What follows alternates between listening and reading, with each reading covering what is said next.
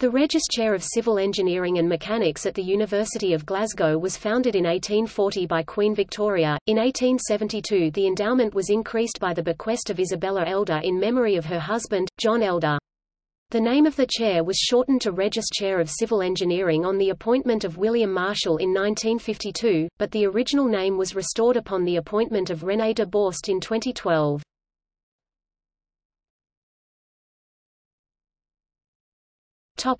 Regius Professors of Civil Engineering and Mechanics.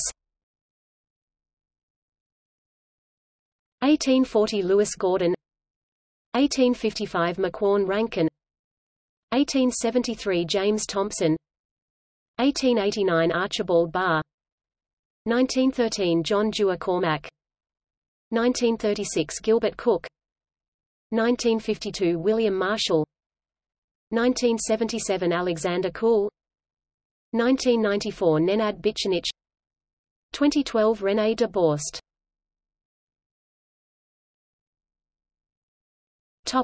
See also: List of professorships at the University of Glasgow.